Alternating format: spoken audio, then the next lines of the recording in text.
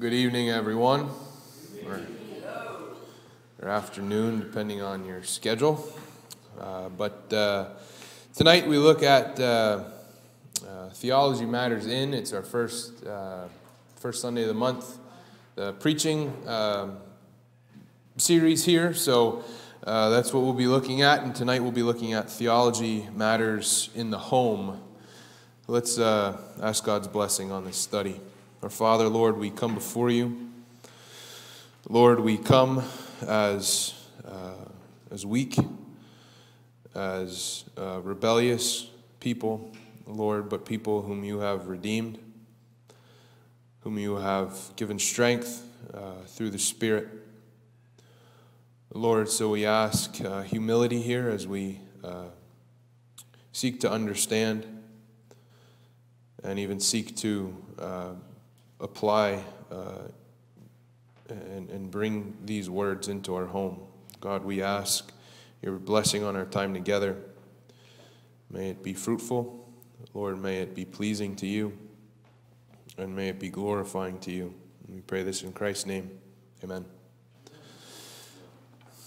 So theology matters in the home, and I know this basically applies to everything that we do up here, but particularly for me and probably for all the other speakers, trying to tackle this in an hour is like trying to tackle an elephant.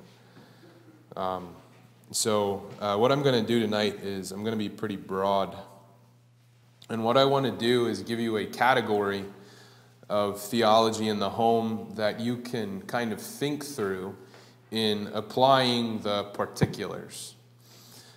Just last week I preached on Psalm 133, where David elevates the beauty of Christian unity. And why don't you guys turn there now, Psalm 133. We'll start there briefly, and then we'll move on. So as I was preparing for that, and as I was thinking about Christian unity in the church, I naturally went to Ephesians 4, where Paul has a big discussion on that. And I realized, what comes after Ephesians 4? Ephesians 5, right? And the household codes. And as I mulled that over, I realized that there is a strong link there. Unity in the home. And I want to explore that with you here tonight. Now, what I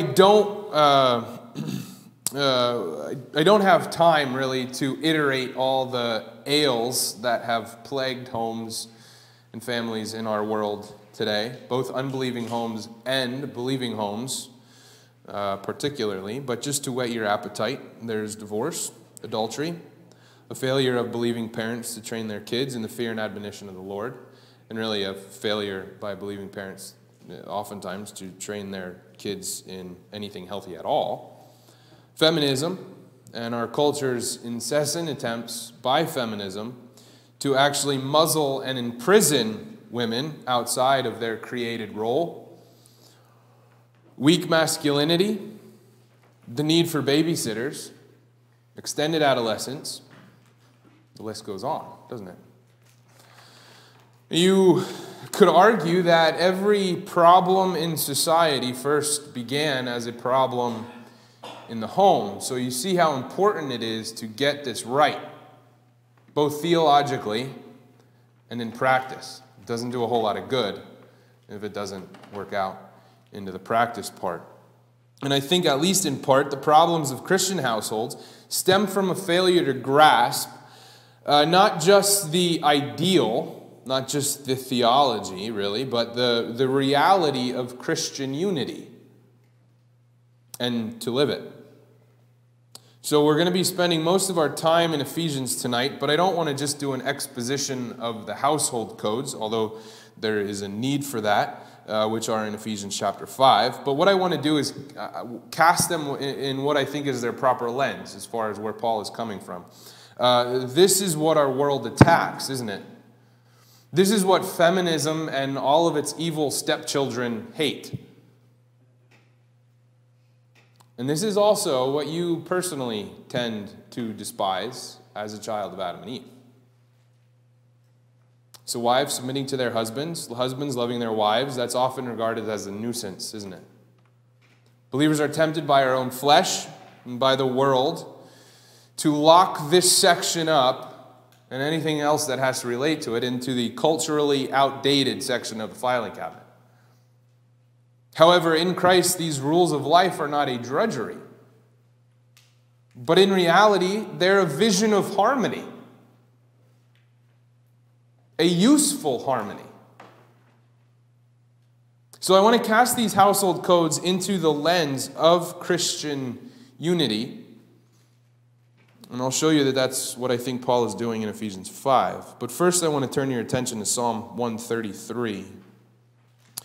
And this will just be like a preamble to help us see the goodness of household unity. David says, "Behold, how good and pleasant it is when brothers dwell in unity." Christian unity, even unity in the Christian home, is good and pleasant. I emphasize, I don't even need to emphasize that, do I? It's good and pleasant. David emphasizes it. It's exceedingly good and exceedingly pleasant. That speaks to two things. First, it speaks to its source, and it also speaks to its experience. First, its source. Where does anything good and pleasant come from? From God, right? For every good and perfect gift is from above. Give thanks to the Lord, for he is good. At your right hand are pleasures forevermore. Unity is good and pleasant because it comes from God. God doesn't create or establish anything that is not good, right? Unity is our creational intent. Not just as a married couple or as a home, but with everyone and everything, God included. Humanity was created in unity. As in unity, that's how we are to thrive in this world. Unified together. And what does God say when he creates man and woman? It was very good, right? It's our creational intent. It's what Christ repaired at the cross in recreation, right? Ephesians 2:14, for he himself is our peace, who has made us both one and has broken down in his flesh the dividing wall of hostility by abolishing the law of commandments expressed in ordinances, that he might create in himself one new man in place of the two, so making peace. So unity comes from God, therefore unity is good and pleasant. So why does theology matter? Because you can't have unity in the home without the gracious work of Christ in the gospel, infiltrating the parts and bringing them together as a whole. Unity in the home doesn't come from pop psychology books or podcasts about it. And it's not something that we muster up on our own. It comes from God. It's gospel unity. And David's also speaking of the experience of unity. It's good and pleasant, right? Because it comes from God, you can't get the goodness and pleasantries of it anywhere else. In any other kind of relationship. Unity is qualitatively better than disunity. Why does theology matter here? Because this is what we need to be striving for in our homes, right? Keeping the unity of the household is better than you being right. It's better than you getting your way. It's better than you pulling a fast one on your spouse. It's better than you expressing your every opinion and emotion if that's something that will cause disunity. Now, biblically speaking, here, I'm qualifying this, at least how it might come across. Biblically speaking, unity and peace are very similar. Okay, the Hebrew shalom, which is usually translated in your Bibles as peace, has like heavy connotations of being in a unified kind of harmony together kind of way. But don't think I'm saying here with what I just mentioned Don't think I'm saying here that we have to strive to keep the peace, right? As in how we normally unbiblically think of it, where you don't discipline your kids because that will just make them scream even more. Where you don't lovingly call out your spouse who is in sin because you're keeping the peace, right? That's not the kind of unity that David's holding up. That's not the kind of unity that comes from God. That's sinful disunity, right? But believers need to strive for unity. And then just to cap it off, verse 3, experience of unity. For there the Lord has commanded the blessing, life forevermore. When the home is unified by the gospel, in the gospel, according to the gospel, that's when it's blessed, isn't it? That's when it's blessed. That's when it thrives in the life of God. So theology matters in your home because your home doesn't thrive when your bank account thrives. Those two are not connected. Okay, it doesn't thrive when your kids make the all-star team. It doesn't thrive when there's unconfessed sin in the home. When fathers don't take responsibility or when parents are indulging in laziness. The home won't thrive. So that's the goodness of household unity. Now let's turn to more of the meat of it. How do we achieve this kind of unity in the home? What does it look like? So let's turn over now to Ephesians. And we'll see how the structure of Ephesians helps us to understand the household codes, particularly why and how theology matters in the unity of the home. So first, the center of household unity in chapter 5. Now you could break Ephesians into two parts. The first part, chapters 1 through 3, doctrine. I think Matt mentioned this last week about the letters in general. Doctrine, theology, first 3 chapters, then chapters 4 through 6 is practice. Okay, so chapters 1 through 3, I'm trying to make it in the right order for you guys. Chapters 1 through 3, here's the truth. Okay, the Trinity has been working from the beginning of time, since before the creation of the world, to save a people to himself, a people who were dead in sin, but made alive in Christ, brought into the body of Christ, which is a unified body in Christ through that cross, who is abundantly blessed, and they're brought into the household of God. Theology. So practice, live like it, right? Live like it. Here's what it looks like to live as Christ's redeemed people who are now made one in him. So the doctrine part is all about God's work in Christ. The practice part is all based in God's work based on God's work in Christ. The household codes are part of the practice part. Okay, you see how that follows there? Therefore, how we live at home, how we structure our homes, how we prioritize our homes,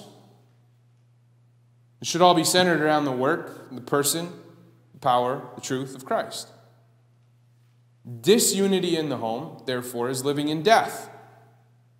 It's following the course of this world, the prince of the power of the air, the spirit that is now at work in the sons of disobedience. But in the home, submission, love, and obedience, respectively, those are works of the new creation. And it's living in the new creation. It's an output of being made alive together with Christ and raised up with him and seated with him in the heavenly places. It's part of the good works which God prepared before us that we should walk in them. Chapter 2. Doctrine, Christ, is at the operating center of household unity. It's the control center. Look at chapter 5, verse 22. Wives, submit to your own husbands, what? Don't forget that phrase there. As to the Lord. What do you mean by submit, Paul? That's only in certain situations, right? Well, look at the doctrine. Submit to your husband just like you're called to submit to the Lord. Is that incomplete? Is that only in certain situations? Well, my husband's a sinner, right? He doesn't always deserve my respect and submission. Okay, well, Jesus is perfect. And he deserves your complete respect and submission. Do you always give it to him?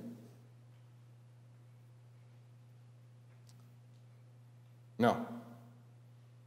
So the issue of submission and respect may not always be with your man, is it? But when doctrine's driving you, when Christ is driving you, you say, okay, this is really hard. Right? Because I know, because I'm a husband who's a sinful husband. But you say, I'm going to do it. I don't feel like doing it. And I agree, I don't always deserve it to be done to me. But I'm trying to be driven by doctrine and not driven by my feelings. I'm going to strive for unity by respecting my husband and trust that Christ is going to make something of it. Reward my obedience. Husbands, love your wives. What? When she makes a good supper and says, let's go to bed early tonight. No, you pour out everything you have for her. Everything you have. Even when she's the most unlovable. Even when you're the most unloving. Theology matters. Love Christ, or love as Christ loved the church. I mean, think about that, right? Men, you want to know how to love your wife? You want to do that better? Then learn the doctrine, right? Keep learning, meditating on how Christ loved the church and gave himself up for her.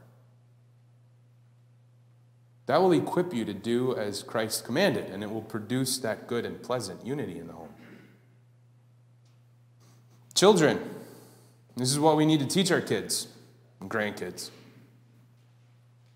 Obey your parents in the Lord. Kids in the home are to be willing and obedient in submission to their parents as if they are obeying Jesus himself. We need to teach our kids that obeying their parents isn't just because we're bigger than they are. But obeying their parents is actually being obedient to Christ. Now, your kids may not be believers yet, but it doesn't matter. He's Lord of all. All authority has been given to him. He's the king. So it's not just your kids who need to learn that it is imperative to obey Christ. It's everybody needs to learn that. So teach them now, right? Teach them the ramifications of disobedience to Christ. Let him be the focus, right? And we're just the middlemen, kind of. And same with slaves. Obey your masters as you would Christ. So doctrine, Christ is the center of household unity. Why does that matter? It matters because the world of death is trying to teach you its doctrines of the home and have you mold your household around that. It wants moms to send their kids to a babysitter, women to be the authority, husbands to be emasculated, nowadays, literally. Fathers to relinquish their responsibilities so that they can kill more babies. Kids to be educated by the state, Disney, apparently. Big tech, right? Without any kind of parental supervision. Theology matters. Matters in the home because you most likely didn't grow up in a home that perfectly modeled the roles of husband and wife, father, mother, children. You know how when you have kids, you've probably found yourself saying to them, or saying to yourself after you said something to your kids, wow, I really sound like my dad or my mom, right? And you didn't mean that in a good way. Well, you can't just think, Dad and Mom had a pretty good marriage, and I turned out all right, right? And just do what they did. No. You're inevitably not going to match up to the roles if you do that and responsibilities that God gave you. Theology matters, and we need to constantly be evaluating everything and even relearning everything that we thought we knew, lining it up with the gospel. So Christ, his work, his truth is the center of household unity. It informs unity, it produces unity, it enhances unity, it cleanses the home. And so now we plunge even deeper into unity and deeper into Ephesians, and we'll take a look at the structure of household unity. Now flip over to chapter 4. This is the beginning of the practice section of the letter. Verse 1, Paul says, I therefore, like he's drawing implications about what he previously said. And he just spent the last 2 chapters particularly talking about how Jesus brings peace among his redeemed people and unifies them in the gospel. So now chapter 4, Paul says, live in accordance with your calling, eager to maintain the unity of the Spirit in the bond of peace. In verse 4, he explains that. One body, one Spirit, one Lord, one faith, one baptism, one God and Father of all. Verse 7, now he gave leaders to the church. Why? Verse 12, to equip the saints for the work of ministry. For the purpose of what? Verse 13, until we all attain to the unity of the faith and the knowledge of the Son of God. And then what's the end of it? Verse 16, it builds itself up in love. Right? So there's structure there. There's structure in the unity that produces, or not produces, it's produced by Christ, but maintains the unity of the church, right? The gifts, and then we're all gifted, and that is the vehicle, if you will, of keeping unity in the church. So structure of Ephesians, doctrine that unifies. Chapter 4, 1-3, be unified, maintain unity. Verses 7-16, unity practice in the church. Then chapter 4, verse 17 to 5:21. We won't get into all of that, but basically further basis and characteristics of unity and specific do's and don'ts of attitudes and actions that affect unity. Put away falsehood, speak the truth, right? Be angry and do not sin. These are all relationship kind of issues that he's talking about here, and how to maintain unity. And then finally, in 5:22, you get the household codes through the middle of chapter 6. So what I'm trying to do here is to draw out 2 things. Okay, the household codes and even the armor of God first. We're going to look at that later. But they're not appendices that are just like tacked on to the end of Ephesians and don't have anything to do. No, they're not arbitrary. They're not relegated to first century cultural issues. Okay? They are part and parcel of maintaining the unity of the Spirit in the bond of peace. And he starts with the church, then he moves to the home. The home is really a microcosm of the church, isn't it? It's literally where brothers can dwell together in unity. So first, the household code, is a realm where the peace of Christ, because it fits in here, as it fits here in Ephesians, it's a realm where the peace of Christ and the unity that he brings, it reaches into the home. Okay, your home, not just you, not just the church, but your home is something that is transformed by the work of Christ. And the household codes here are integral to helping us understand how to maintain and function in unity in the home. So that's first. The second thing I want to draw out is that unity requires a structure. Okay? Unity requires a structure. Remember, Paul said that Christ gave leaders to the church in order to nurture and cultivate unity. Most people don't take too much of an issue with that. Most people. Well, God gave structure to the home as well in order to nurture and cultivate unity. Wives, submit to your own husbands, for the husband is the head of the wife, even as Christ is the head of the church. Children, obey your parents, honor your parents. Fathers, teach your children. Slaves, obey your masters. There's a structure there, isn't there?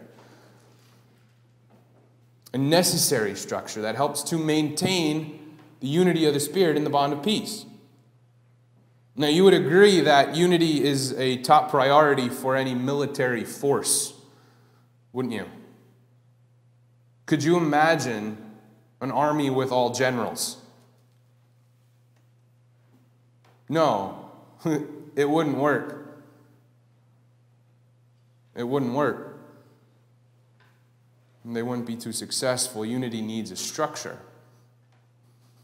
So men, you need to be careful not to either abuse your place as the head of the home, nor to abdicate your responsibility and authority to your wife, to your kids, to your mom, to Amazon, Facebook, or whatever else, other possibilities there could be, to the school, government, or anything else, right? Wives, you need to realize that too. You also have sinful inclinations to usurp the authority of your husband and to fail to give him the respect that you are called to give him. Notice I didn't say the respect he deserves. Your desire will be for your husband, but he shall rule over you. Kids, when you're still in the home, in this unit of unity, you're called to obey your parents in the Lord. Paul doesn't say until you're 18 or whatever. And remember, the structure is Trinitarian. It's based in God himself, isn't it? 1 Corinthians 11:3. But I want you to understand, Paul says, that the head of every man is Christ, the head of a wife is her husband, and the head of Christ is God. Jesus said, I came not to do my own will, but the will of him who sent me. The theologians call this the functional subordination of the Son. Keith talked about this a couple weeks ago. Jesus is co-equal in everything with the Father, isn't he? But in a real way, he submits to the Father. And the submission of the Son doesn't take away from the unity of the Trinity. It's actually part and parcel to it. In John 17, Jesus prays for believers, and he says, Holy Father, keep them in your name, which you have given me, and that they may be one, even as we are one. So unity needs structure. Okay, then is headship structure in the home. Is that a matter of worth and dignity? Like, are husbands more important to God than wives are? Are they more godly husbands? Are they more talented or gifted? No. No. But in that way, that's how everyone thrives. When the home is in this structure, and husbands, you are responsible to see this through. I don't have time to explore this in detail, but I think it's definitely worth some meditation as we work to see that this structure through and put in place and maintained in our homes. You can't force this stuff. But at the beginning of John 17, Jesus says to the Father in verse 1, he says, glorify your Son, that the Son may glorify you. And then later in verse 22, Jesus says that he passes this glory on to the church. Why? He doesn't get into it there, but for the purpose of glorifying Christ. So glory flows downhill, doesn't it? That's the principle there. It flows downhill, but then as it flows downhill, it also flows uphill. Glorify your Son so that I may glorify you. I'm passing my glory on to the church so that the church may glorify me. You see that? So, husbands, I'm talking to you. the more you give your wife glory, right? The more that glory for her flows down from you, the more glory you'll get from her, right? And so as you love her, as Christ loved the church, and equip her in a glorious way to live in the glorious calling to which God has given her in the home, then that glory will reflect back to you. 1 Corinthians 11, again, verse 7, man is the image and glory of God, but woman is the glory of man. So men, chew on that for a while. You might as well chew on that for as many years as you have left to walk this earth. All right, so let's just do a quick burp here to remind us what we've had for supper, and then we'll get on to dessert. So far, we've seen that unity in the home is good and godly. It's something to be desired and guarded and worked hard for, because it produces the atmosphere where the family may thrive under God's blessing. And then we noted that unity in the home is accomplished first through the death and resurrection of Christ and God's calling of the sinner. Then that same work of Christ is the foundation which informs us both how to live in unity and also to motivate us to live within our respective station in a unified home. Okay, so now I want to draw out some purposes of unity in the home and why theology matters in that. First, I've touched on this, so I won't spend a whole lot of time on it, but unity, as we've looked at it so far, that kind of unity matures a home in Christ. Just like God gave the apostles, prophets, teachers to equip the saints for the work of the ministry, to build up the body until it reaches maturity, to be guarded against bad doctrine and bad people, chapter 4, so God gave husbands to the home. Chapter 5, 26, in order to model the work of Christ in the way that we can. Of course, we are not Christ, but in a way we are to sanctify her, teaching her the word and leading her in the way of godliness. And then 6:4, fathers are responsible for bringing up their children in the discipline and instruction of the Lord. This is our job, man. This is our role. This is what it means to be the head of the home. You are responsible. We're to pastor our families. Someone will shepherd them. Wife and kids. Someone will shepherd them. But will that shepherd make them lie down in green pastures and lead them beside still waters? Wives, your husband is a sinner. And you may be more mature, you may be more knowledgeable than him, you may be better at him in many areas of life. You may disagree with him. But don't mock the effort. Make time for him to fulfill this role. We're not professional husbands. Be an example of submission to the kids. That's what it is to submit. The unified home is a sanctifying home. And second, the unified home is a home that can fight. Ephesians 5:22 to 6:9. Structure, unity in the home. And then what comes next? You might have to turn the page. What's next? The armor of God, right? We wrestle against the spiritual forces of evil in the heavenly places, and we don't just do that individually, but we do that corporately, and corporately in the home, don't we? When dad loses his job, that's everybody's problem. When mom spends too much money, when dad watches TV all day on Saturday, when little Susie comes home from school or the playground and asks you why she doesn't have two moms, or when little Johnny tells you no after you tell him to clean up his toys. That's a home problem.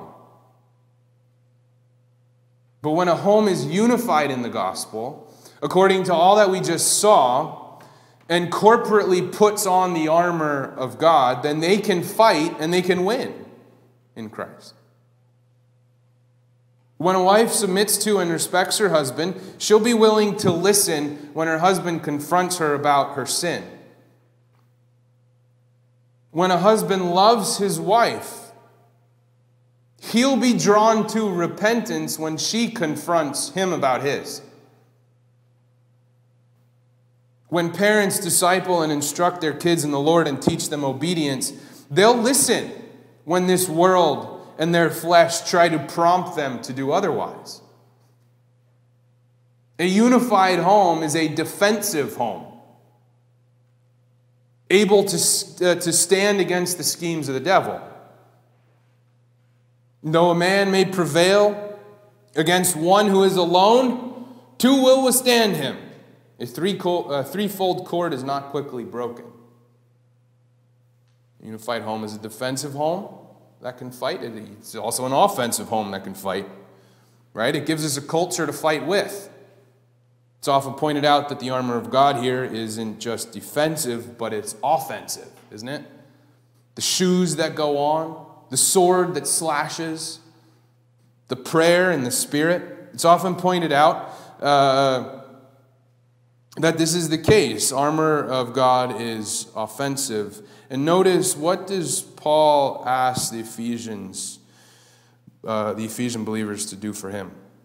In verse 19, making supplication for all the saints and also for me, that words may be given to me in opening my mouth boldly to proclaim the mystery of the gospel, for which I am an ambassador in chains, that I may declare it boldly as I ought to speak. It's like he's got his armor on. He's ready to go out to battle. Right? That's a united Christian home. It's what a united Christian home is prepared to do. It's a unified front that advances toward godliness, smashing idols, tearing down strongholds, conquering lands for Christ, and expelling the enemies of Christ. All those problems in the home that I mentioned in the beginning, and the rest of them that I didn't, I wonder if they'd be as such an issue as they are today if Christians lived in unity in the home under all that we've seen. If they didn't succumb to the culture of the time, telling them how to run their homes. If men were the authority instead of authoritarians, maybe partly fueling the backlash of feminism. If men held up the glory of women in their glorious roles in the home and nurtured that. If fathers really worked to train their kids in the fear and admonition, the discipline and instruction of the Lord. I wonder if women fulfilled their roles in the home with such greatness that the men could go out and wage an active war with the enemy. If Christians really believe that man is created in God's image and that we are to fill this earth with it, then we'd be pumping out soldiers who are abundantly equipped as warriors in the army of Christ. If believing households lived in this kind of unity, unashamedly, not cowering before the culture, but strong in the Lord, realizing that this is what is good and pleasant, this is how it's good and pleasant. This is God's design. It's good and it's blessed. And being content with the blessing that He gives in that. Not seeking something that we think is more blessing, greater blessing. If we model this, if we live like this, if we repent of where we have fallen short, each of us individually, fathers as the head of the house, as the head of the home. Taking responsibility, fathers, to lovingly lead and train, lead your wife and train your kids. Mothers, rejoicing in the security and the status of the nest of your husband instead of thinking that your worth or your pleasure comes from your paycheck. If we do this, we'll be fighting, won't we? Not just by raising up little soldiers, but we will have something that will either condemn or convince this world. We'll give them something to behold. Won't we? Third, a unified home is a home to behold. Behold, how good and pleasant it is when brothers dwell in unity. Take a look. This is real, right? You can see it because it's real and it's different than anything else that this world has to offer. You can't see this anywhere else, this kind of unity. But you can see an abnormally beautiful unity in a rightly ordered home that's produced and theologically motivated by the gospel. Peter spells this out, 1 Peter 2:9. But you are a chosen race, a royal priesthood, a holy nation, a people for his own possession, that you may proclaim the excellencies of him who called you out of darkness into his marvelous light. Once you were not a people, but now you are God's people. Once you had not received mercy, but now you have received mercy. Beloved, I urge you, as sojourners and exiles, to abstain from the passions of the flesh, which wage war against your soul. Keep your conduct among the Gentiles honorable, so that when they speak against you as evildoers, they may see your good deeds and glorify God on the day of visitation. So when believers walk in a manner worthy of the calling to which you have been called, people can see it, right? And not just see it, but be moved by it. Moved either into deeper condemnation, if they reject it and continue to speak about the Christian home as evildoers, or into conviction. Peter, what exactly do you mean? In what realms of life do we keep our conduct among the Gentiles honorable? Well, he explains right after that, verse 13, be subject to every human institution. 18, servants, be subject to your masters.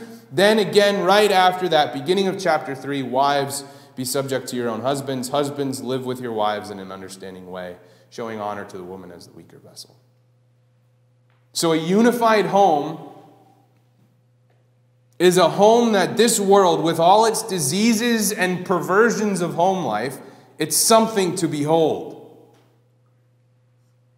And it's something that communicates the gospel, isn't it? Back to Ephesians 5, verse 23. The headship of the husband in the home shows off the headship of Christ in the church. Husbands, keep that in mind. The submission of the wife to the husband shows off the submission of the church to its Lord. The love that the husband is to have for his wife is to be a visible reproduction of the extent to and the way in which Christ has loved his bride. In verse 31, it's a tangible example of God's created order of this world. It's a unified home, which is an advertising home. It's a home that sits like a beacon on a hill. It's a home that cries out, there is a stream in this desert. The unified home is a maturing home, it's a fighting home, and it's a home to behold. So let's have a theology of the home.